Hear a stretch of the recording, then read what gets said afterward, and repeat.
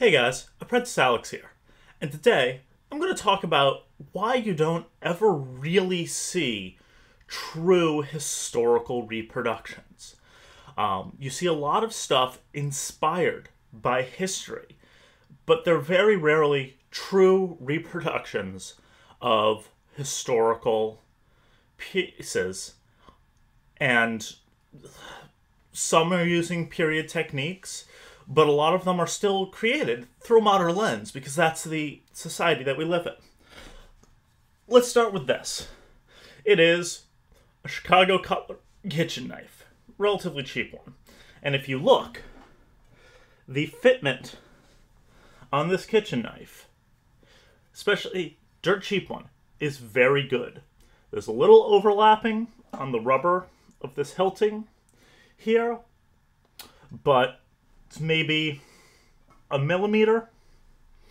The evenness of the bolster, again, extremely precise. This is what we're used to looking at as something cheap. Now let's take a look at my flamberge over here. You hold it on, you can see that the pommel is canted off center. This was forged using almost exclusively period technique, if modern tools and materials. Even the fact that I used a power hammer, there's evidence of treadle hammers being used as far back as the 12th century in Western Europe. But even beyond that, striking teams were a thing. It was not a lone smith who was forging out sword blades into the wee hours of the morning every night. They had teams of apprentices and thralls that were helping them out with that. And one of the techniques that I used, specifically with this pommel, is what's called a hot punch. Heating the pommel up, punching a dummy of the tang into it. And it's using the mild steel dummy tang, which is what they'd use in period. It's very difficult to maintain a central line, and so you end up with that cocked pommel. Now, let's look at some historical examples from the Wallace collection. If we look at the one over here, we can see that the pommel is almost cocked forward. Again, very, very difficult to create that perfect fit up using these period tools and techniques. On the other one here, we have a cocked pommel very similar to the one on my blade. Now, the question that people are probably asking, well, maybe they just didn't add different aesthetics, or maybe these were mistakes. Once is a mistake, twice is a pattern. And if you look through the Wallace collection, I strongly suggest Google the Wallace collection and check out their galleries. There's some stunning stuff on there. They have an amazing collection of stuff that's been photographed for your consumption online. Anyway, almost every pommeled piece, other than a few dress pieces, and even more often than not, the dress pieces still had these quote-unquote flaws. They all have these inconsistencies, but there is a through line to them. That if you look at it's extremely difficult with just hand tools and with just these period techniques to create perfect symmetry. The human eye notices patterns. They know that this was not symmetrical or perfect looking. But if you look at the way all of them are adjusted, they're adjusted in such a way that gives them a practical purpose. Even my piece here.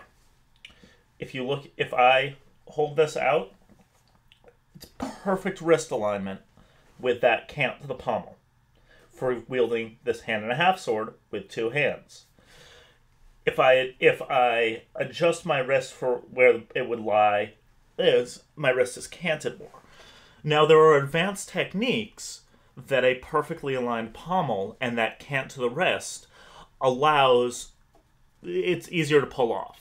However, if you're looking at more munitions-grade battlefield equipment, they all are like this. It's really, you only see any kind of perfect fit-up on the highest end of dueling equipment. And again, even they're very rare. Also, a lot of the ones that look perfect are the ones that had hilting replaced later on, usually Victorian era, when manufacturing technology had come along a little further. But the point being that this looks off to the modern eye, despite being a historically accurate fitment of a pommel. This is why you don't see many true historical reproductions. You see an idealized reproduction of a historical piece through that modern eye that expects that mechanical precision on something like a knife or a sword. Again, I come back to this is a cheap, I think it was bought at Walmart, kitchen knife. And it has far better visual symmetry than the sword that I spent 100 hours for working with period technique on.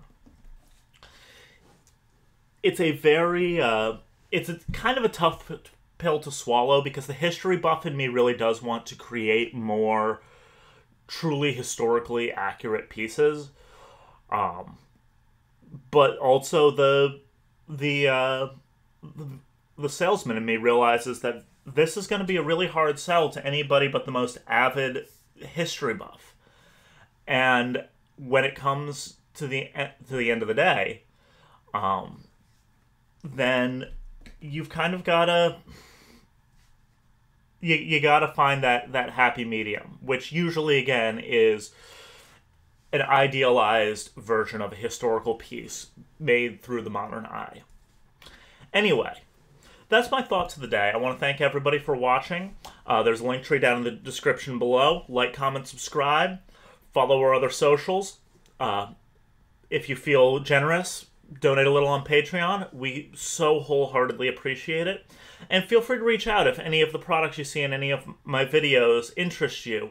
There's a good chance they're still on sale, even if they haven't hit our website yet. Thanks again for watching.